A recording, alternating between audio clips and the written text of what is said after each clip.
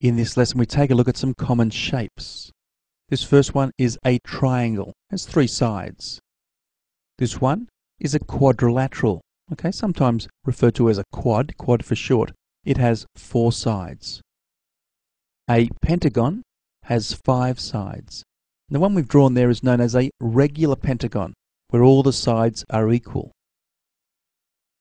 A hexagon has six sides.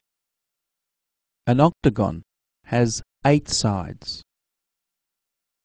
A decagon has 10 sides. Okay, so those shapes there, they've all got straight edges.